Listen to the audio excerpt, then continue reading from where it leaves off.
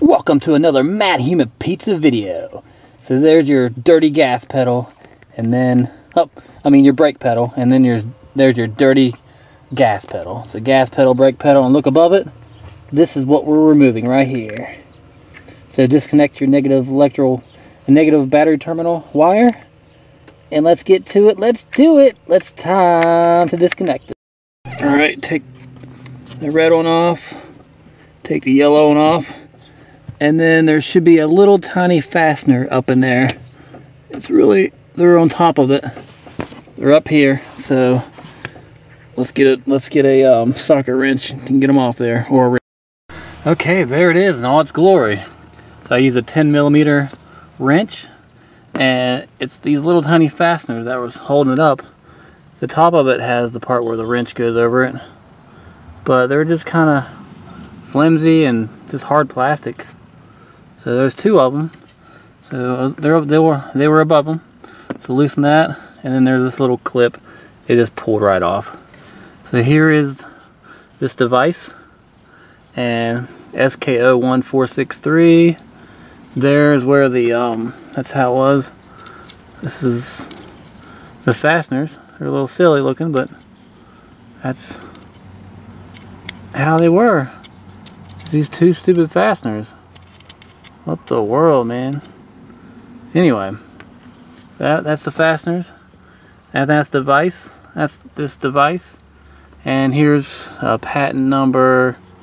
What else do we have here? So that's how you remove it, and to install it is reversal of installation. Shove it back up there and install it. It's really hard to get the camera angle, so just use 10mm, and it's hard to believe that this goes on there. It doesn't even. There we go, look at that. Look at that. That's how you just kind of push it down and then twist, as usual, but they're a little different looking. So that's what's holding it up there. 10mm, and I couldn't get a socket around it because it's too flimsy. And they barely tighten on there. It hardly has any torque. And so put it back on there, put the hoses back on here, snap that back on there, and you are good to go. Connect your battery back up. This has been another Matthumanpizza video, bringing you new videos every 4 days. Thanks. Okay, so there it is.